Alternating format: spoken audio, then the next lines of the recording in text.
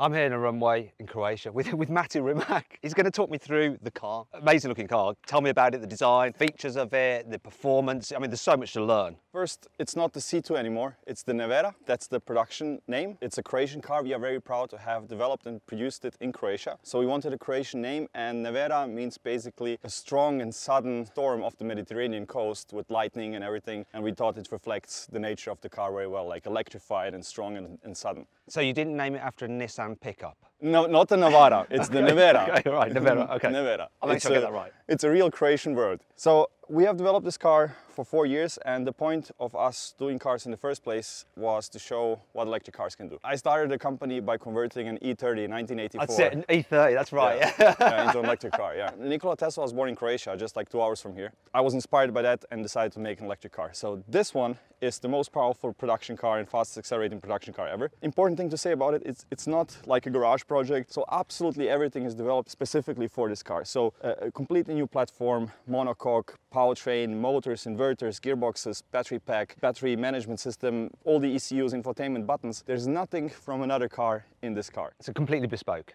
Completely bespoke. We built 18 prototypes so far. So it's not like, you know, doing the whole development of 1 or 2 prototypes. We are doing proper global homologation, airbags, 1900 horsepower. We said it will have like 9.1 seconds to the quarter mile, and we already now achieved 8.6. So we set the bar high, but overachieved it. But it's not just about performance. So it has the biggest battery pack of any car right now on the market, 120 kilowatt hours and 1.4 megawatts out of the battery. It's also full of features, like it has 13 cameras, it has autonomous driving capability, 6 radars, very nice interior with lots of space, easy to get in and out. It has a decent boot, a decent trunk. Has it got a frunk? No.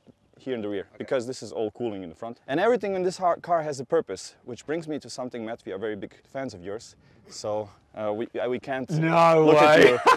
We can't look at you with all of these sticks, you know, that you use. So this is your now official stick of truth. Oh my God, I've got a Rimac stick of truth. And it's multifunctional. Press on the button underneath. Wait a minute, it vibrates. Yeah.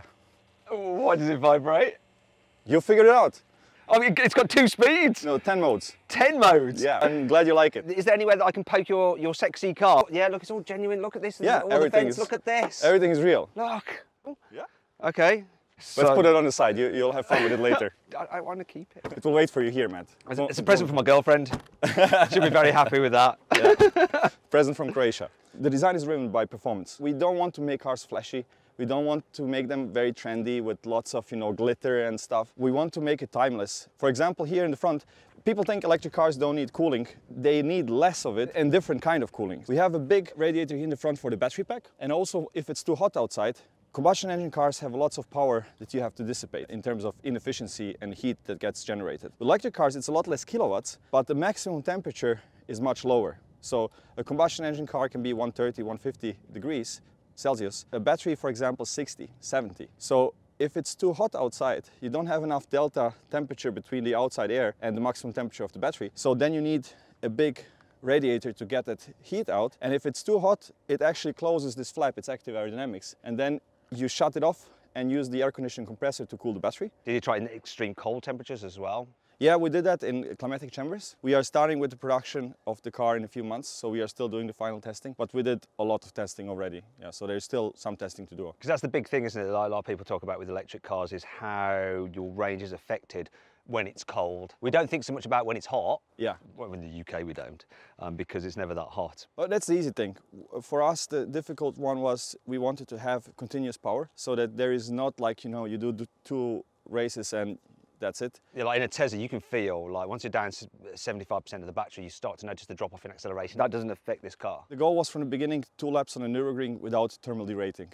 And you can do like, I don't know, 20 launches here, it won't degrade. At some point it will, when you either hit thermal limit or the battery state of charge limit. When is that? So you have a power indicator of how much power is available. It tells you like available 1400 kilowatts. And that starts to drop somewhere around 35% state of charge. So it's not like a Tesla, like 30, you can go down to 35% and you can still have like maximum performance. Okay. The battery is not like a skateboard in the floor. We made that decision consciously because we wanted to have a very low seat to make it a hypercar design and also to make it aerodynamic, of course. And what you can see here, we were really trying very hard to make it usable and comfortable. So it has a big big cutout for the roof to get in and out easily. When you sit in the seat, our goal was always to be able to put the foot down on the floor without putting your bum on the sill.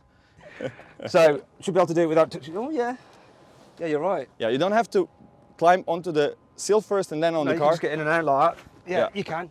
Yeah, Yeah, you can. Exactly. Big door, and that's a challenge for the structure, because when you do crash testing, you don't have a load pad here. With the battery being a structural element and the battery modules and cells being structural, this is the stiffest structure of any car ever made, with 70,000 Newton meters per degree. Engineers, they'll understand what that means, but basically it's the stiffest very car. stiff. Yeah, you say that while holding that. Okay. Yeah, it does seem quite roomy, doesn't it? Yeah, that was the goal, to have it roomy and with lots of features. So infotainment, connectivity, trunk space, electrical adjustable seats, electrically adjustable steering column. So it's not like a one-trick pony just for driving fast on a straight line. Is there a motor on each wheel, or is it two on an axle? It's two on an axle, so the motors are between the axles, and then you have two gearboxes between the motors and the drive shafts going out of the motors, and we are controlling each one independently. Basically, a motor controls a wheel. Yes. And so you can do what you want with each wheel. So you don't. It's not like using the ESP or anything like that, or an E-diff. It's just you tell each wheel how much torque to deliver. Everything changes when you change the modes, and that's why we have this big knobs in there. You are changing big stuff in the car, so we wanted you to feel like big click when you do that. So it's not hidden away in some menu. It's these. So here with this oh one, yeah, I can see it. Yeah. you change the mode here, front wheel drive only. So who wants that? So rear power, you can have front power now at 100, so now you have a very fast Golf. Yeah, that's for when your mum's driving it.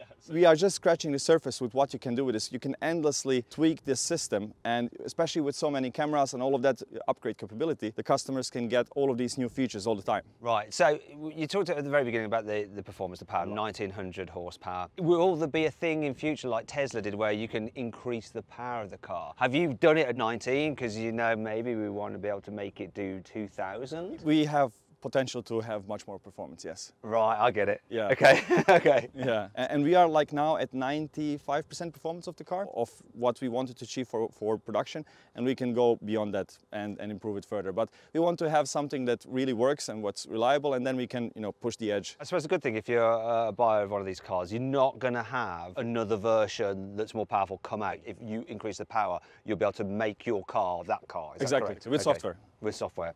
Cool. Yeah. Well, then I guess you should have a go. I should definitely have a go. I should definitely have a go. Okay, so you're probably wondering, Matt, where's the bit where you drive the Rimac? Well, if you want to see me drive the Rimac, you're going to have to click on that window there, because I've done a drag race with the Nevera against a Ferrari SF90 for Carwow. It's an amazing race, my favourite one yet. If you'd rather watch a track battle with the Yaris GR, then you can watch that up there. And as ever, please make sure you subscribe to this channel and hit the bell icon to turn your notifications on. I'm going to be doing loads more content on this channel and you don't want to miss out. See you soon.